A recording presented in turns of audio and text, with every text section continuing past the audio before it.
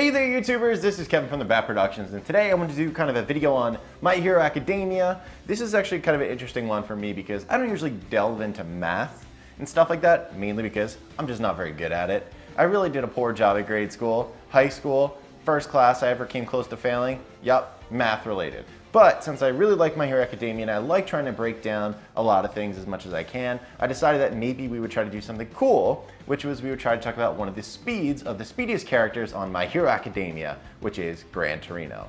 I know the old man has definitely lost a step once upon a time, but it looks like he's still pretty dang fast.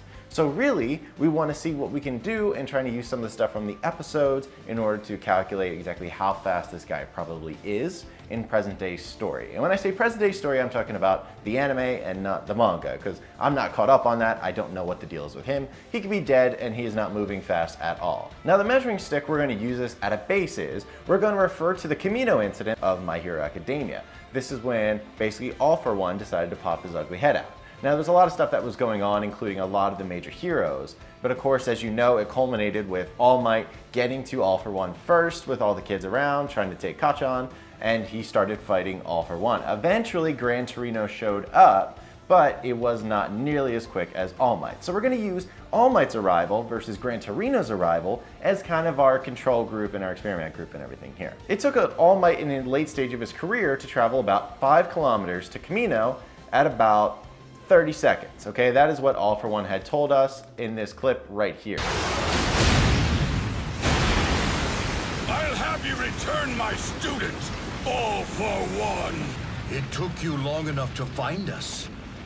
It's only 5 kilometers from the bar to here, and yet it was at least 30 seconds after I sent the Nomu that you arrived. That's what he said in the clip you just saw, so I'm going to go with this number plus or minus a couple seconds. So by dividing the distance by the time, All Might traveled at a speed of about 600 kilometers per hour or 372.8 miles per hour for you Americans out there like myself. Now going from there, I measured how long it took for Gran Torino to join the bout. At about 9 minutes into the episode, All Might arrives trying to bash All For One, trying to save the day. Now, Gran Torino arrives approximately 9 minutes later at the episode, and presumably had been running at the same start of time as All Might when they found out that All For One was around and Bakugo was in trouble. Come on, you two.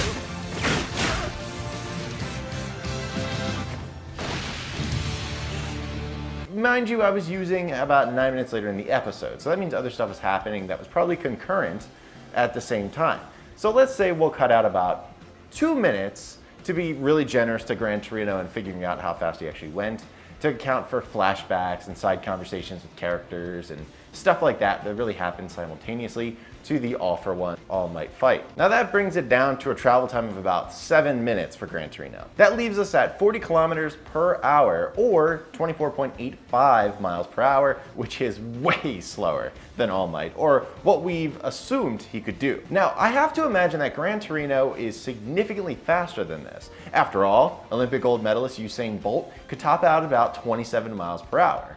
So obviously Gran Torino, who has a quirk that makes him really, really fast, he would be faster than Usain Bolt. So take this isolated example of Gran Torino with a grain of salt, but it could be indicative of just how slow Gran Torino at his old age had become in kind of a 3.1 mile or 5 kilometer race. You're too slow. You're just too fast, hotshot. I mean, we know he has excellent agility and is shifty, but perhaps maybe the character just can't run long distances really quickly. Maybe he has no endurance like All Might. For all we know, Gran Torino can just like jump place to place to place and that's about it, whereas All Might can do just one big leap and kind of get out of there like Neo in the Matrix, kind of like that. And you know what, to be honest, for all we know, Gran Torino's little body can't handle the wind resistance here, because that definitely plays a factor. A character like All Might can go about 600 kilometers an hour because not only is he very fast, but his body is fairly impervious and can handle the wind resistance. Whereas someone like Gran Torino, if he tried to meet that level of speed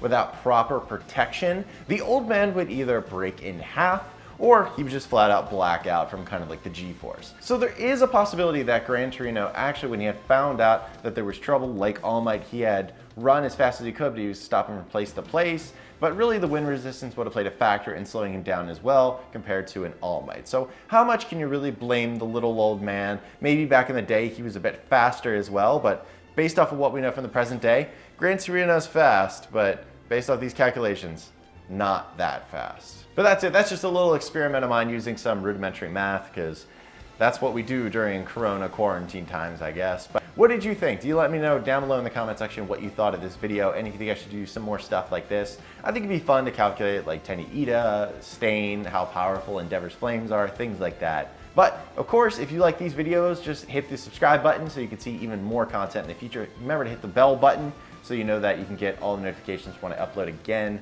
right at the front of your desktop. And of course, check out some of my other videos in the meantime if you would like to. Otherwise, hope you have an amazing day, everybody. You take care. Goodbye, everyone.